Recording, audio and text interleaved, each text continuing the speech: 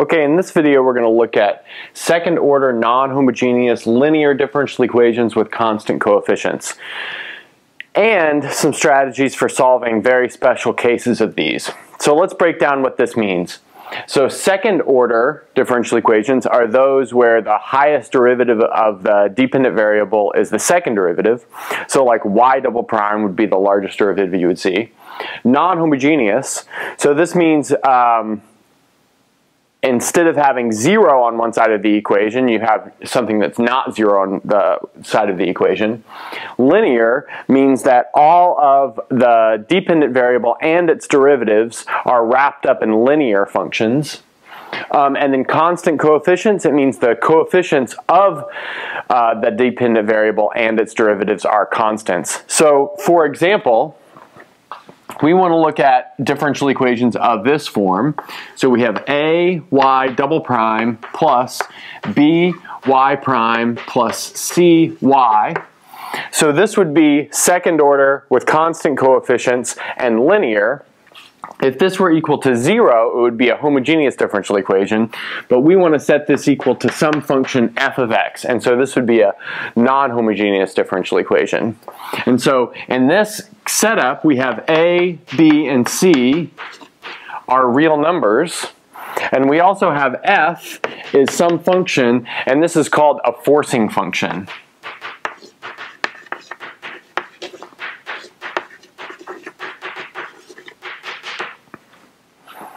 Okay, good. So now the first thing that we'll do is observe that even though this is a non-homogeneous differential equation, the solutions to the corresponding homogeneous differential equation are also important. So let's call ay double prime plus by prime plus cy equals 0 the corresponding homogeneous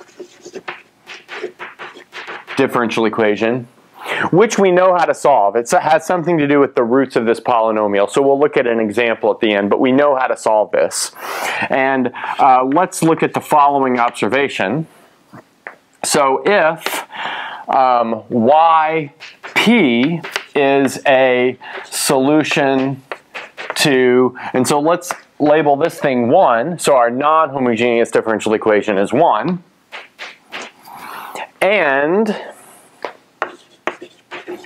yh is a solution to the corresponding homogeneous differential equation,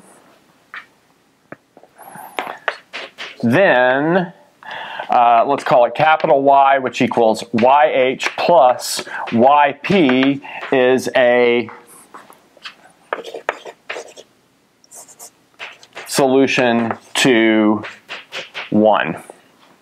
Okay, good. So we won't do the proof, but we'll sketch the proof here, and it has to do with the fact that plugging in a function here is like some sort of linear type operation. So if we plug capital Y into this number 1 equation, we can split that up into YH and YP. So we have a YH double prime plus b YH prime plus c YH, and we know that's 0 because it's the solution to this equation. And then we have the same thing for yp, and we know that's equal to f of x because that's our assumption.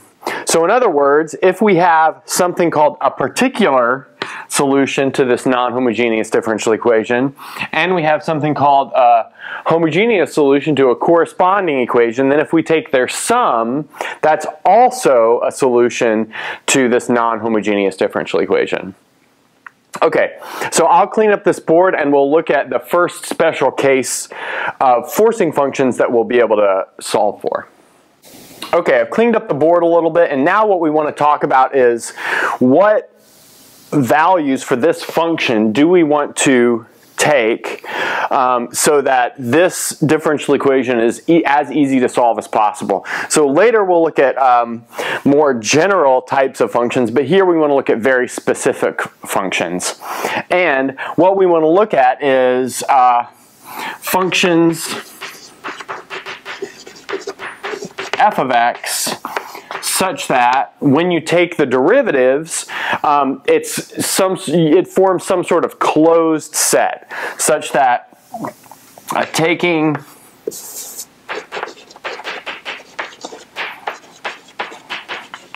derivatives forms a closed set. So, for example, this will be like three main families. So if we take exponential functions,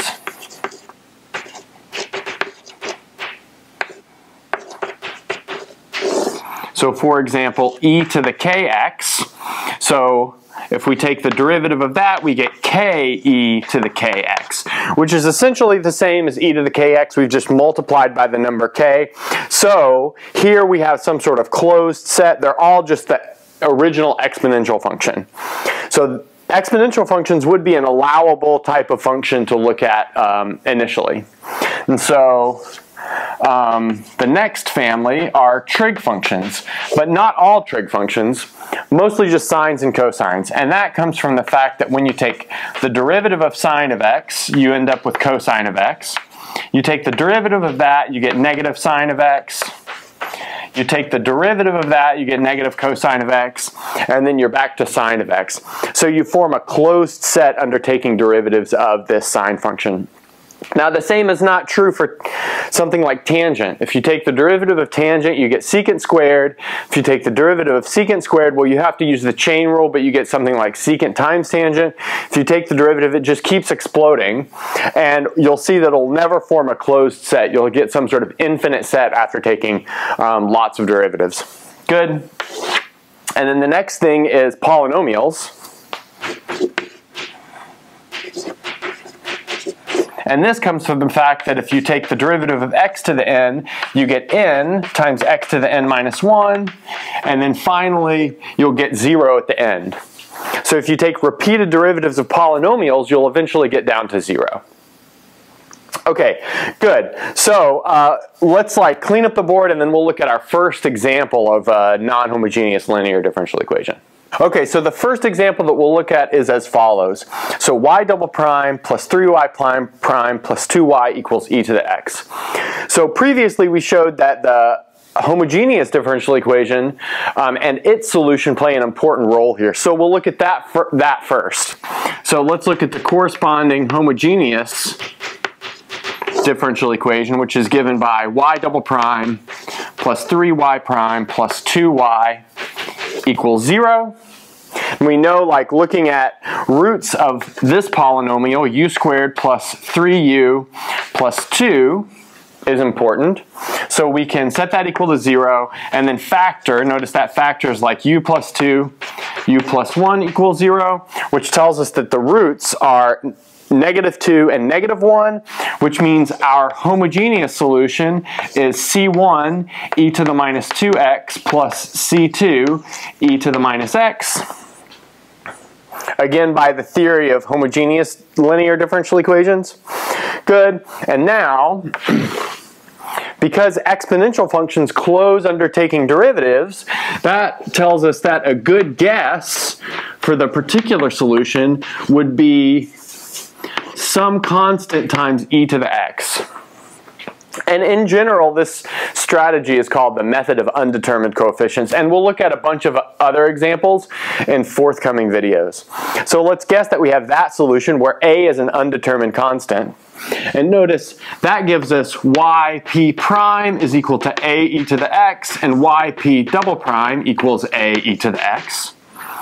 So there's nothing really going on there. It's easy to take the derivatives. Now if we plug this into the original differential equation, that will give us a e to the x plus 3a e to the x plus 2a e to the x equals e to the x. Good. Now, notice that gives us 6a e to the x equals e to the x, which tells us that a equals 1 over 6. Fantastic. So that means our particular solution is 1 over 6 e to the x. And then from before, we saw that our general solution will be made up of the homogeneous part and the particular part. So that means our general solution is given by y equals c1 e to the minus 2x plus c2 e to the minus x plus 1 over 6 e to the x. And that's the final answer.